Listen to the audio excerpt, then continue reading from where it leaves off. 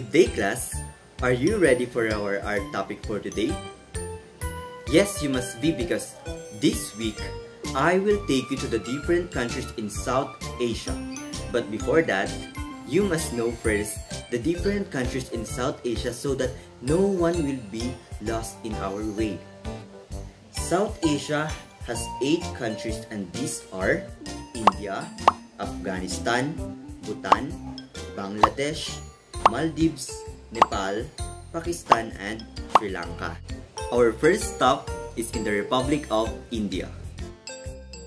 Indian art is divided into 4 periods, and these are Ancient Period, Classical Period, Islamic Ascendancy, and the Mughal period.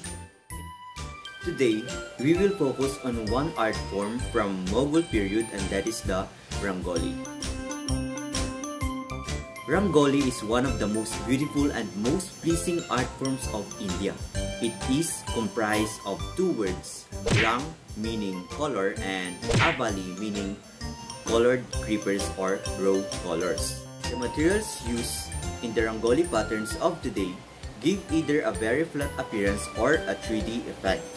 Rangoli designs include geometric patterns, swastik, lotus, trident, fish, conch, creepers, flowers, and the like.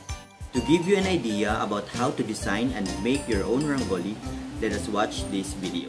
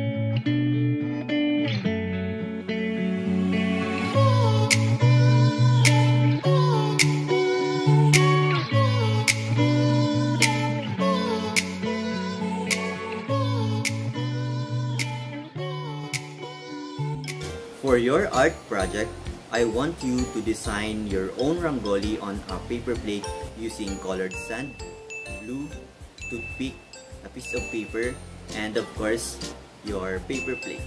Here is the rubric for your art project. That's all for today. Goodbye and see you on our next art session.